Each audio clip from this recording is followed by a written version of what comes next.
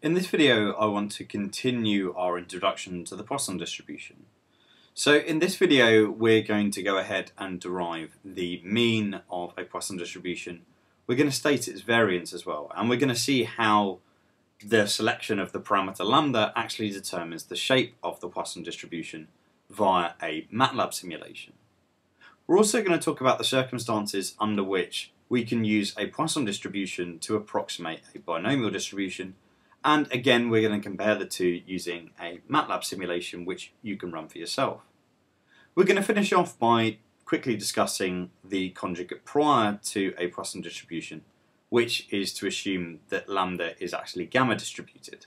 So first of all, how do we derive the mean of a Poisson distribution? So what we're looking for is the expected value of y. Well, seeing as the Poisson distribution is a discrete distribution, we get this just by summing over all the values of y. So y takes on the value 0, 1, 2, 3, up to positive infinity, where y is taking on the sort of positive integers. And we're summing over y times the probability density. So that's just times this thing up here. So y times lambda to the power y times e to the power minus lambda, all divided through by y factorial. And firstly, we can just take the e to the power minus lambda out the sort of summation here because it doesn't contain any y. So this is just e to the power minus lambda. Then if we look at the corresponding terms, the first term here is going to be when y is 0, so that's not going to contribute anything because we're going to have 0 times something which is positive, which is 0. So then if we think about the circumstance where y is equal to 1, this whole numerator then is just going to give lambda, and we're going to be dividing through by 1 factorial, and 1 factorial is just 1. So then we just get lambda. So then if we think about the circumstance when y is equal to 2, we're just going to get a lambda squared. And on the top here we've got 2 times lambda squared divided through by 2 factorial. Well, 2 factorial is just 2, so the 2's cancel and we're just left with lambda squared.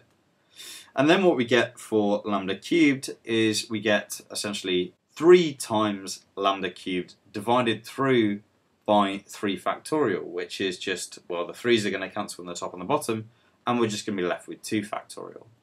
And we could continue up for lambda to the power 4, and by the same reasoning we get lambda to the power 4 divided through by 3 factorial. And we could continue on forever.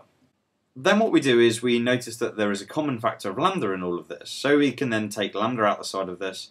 So then we get lambda times e to the power minus lambda, and then what we get here is just 1 plus lambda squared over 2 factorial plus lambda cubed over 3 factorial, continuing on forever. And then we notice that this thing inside the parenthesis here is again our Taylor series expansion of e to the power lambda. So then we just get lambda times e to the power minus lambda times e to the power lambda. And hence the minus lambda and the lambda cancel with one another, and we're left with this process just having a mean of lambda. So that now proves that lambda is the sort of rate of, or the mean rate of occurrence of events which we're counting. How about its variance? Well, you can go about proving this in exactly the same way, and it turns out that the variance of the count is also lambda. So the Poisson distribution is only appropriate in circumstances where the mean and the variance are very similar. If the variance is greater than mean, so we've got a sort of over-dispersed data, then it might be more adequate to use something which we're going to call here a negative binomial distribution. And we're going to discuss that distribution in the future, but just so you've sort of heard about it, in circumstances when the variance is greater than the mean, we might want to use the negative binomial distribution. Then what we can do is we can actually draw what this probability mass function actually looks like.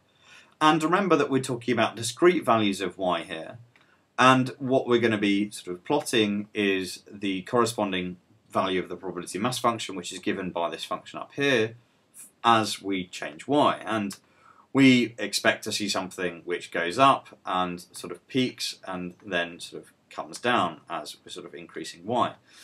And note that essentially what's happening here is we don't have a continuum of values here as we would with a continuous probability distribution. We've only got discrete values which correspond to the particular values of y. And we expect that the mean of this distribution should have a mean which is close to the value of lambda that we choose, and its variance is also close to the value of lambda which we choose. So I've created a Matlab simulation here which actually creates a Poisson distribution, and it actually graphically displays the probability mass function. So what we're starting out with is assuming that lambda here is equal to 10. And what I'm actually going to be doing is I'm going to go through and I'm going to calculate the mean and the variance which this distribution implies when we take the first sort of 100 positive integers.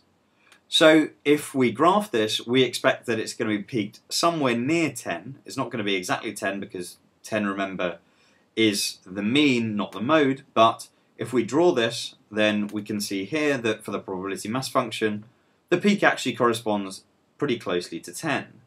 And remember that this is a discrete distribution, so really what we should only be looking at are the sort of blue crosses here, or the blue blobs, which correspond to the sort of height of the probability mass function at those integer values of the sort of count of events.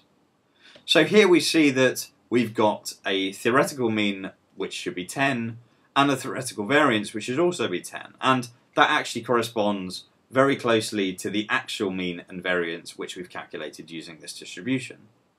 We could then see if we were to decrease the value of lambda, let's say 5, we should expect that this distribution now shifts over to be peaked somewhere near to 5. So if we rerun that, we see exactly this. So again, the distribution has kind of shifted such that its main support is now around 5. I now want to talk about the circumstances under which it is appropriate to approximate a binomial distribution via a Poisson distribution. So we're going to assume that x is binomially distributed with a sort of total number of cases being n, and the probability of success here just being p. And we know for the case of when x represents the count of successful events occurring, that the binomial distribution says that the probability that x is equal to a particular sort of count value k is actually equal to, if we sort of write it below, it's n sort of k, where this notation really means NCR, and then it's just simply p to the power k times 1 minus p to the power n minus k. And the sort of problem with the binomial distribution is that when we actually have sort of large values of n, relatively large values of k, this sort of term here can be difficult to actually calculate, especially by hand. And it actually turns out that we can use the Poisson distribution in many circumstances to approximate a binomial distribution if certain criteria are satisfied. And those criteria are that n is itself quite a large number, so the number, sort of total number of trials is a large number, and that the probability of success is itself a very small number. In those circumstances, we can actually approximate x here by a Poisson distribution which has got a value of lambda which is actually equal to n times p. And I'm not going to provide a proof of this, as the proof is actually quite involved, but what I want to do is I want to actually graphically show that the Poisson distribution does actually provide a very adequate approximation to the binomial distribution when these two criteria are satisfied. So what I've done here is I've actually coded up a Matlab script, and the circumstance which we're talking about here is when we're talking about a total number of trials being 100, and the sort of probability of its success in any given trial we're assuming to be 0.1. And then what I go through and do is I calculate the binomial distribution, and which is the sort of true value or the true probabilities, and then I approximate that using a Poisson distribution which has got a value of lambda which is equal to n times p, which is just what I've sort of stated here in the text. So if we run this, then we can see here for the circumstance of when n is 100 and p is 0.1, the Poisson approximation to the binomial sort of exact probabilities is pretty good. And this approximation becomes even better if we decrease the value of p. So if I decrease p by a factor of 2 to 0.5, and then I rerun this, then we actually see that the Poisson approximation is that much closer to the binomial approximation. And if we decrease the value of p further to, let's say, 0.01, and let's say I increase n up to 1000, so this is now going to have a sort of value of lambda which is 10. If we now rerun this, we see here that the binomial true values are very, very well approximated by the Poisson approximation here. Finally, I want to finish by just stating the conjugate prior for a Poisson distribution. And it turns out, and we're going to prove this in later videos, that assuming a prior on lambda, which is that lambda is what we call gamma distributed with parameters alpha and beta, is actually a conjugate prior to the Poisson distribution.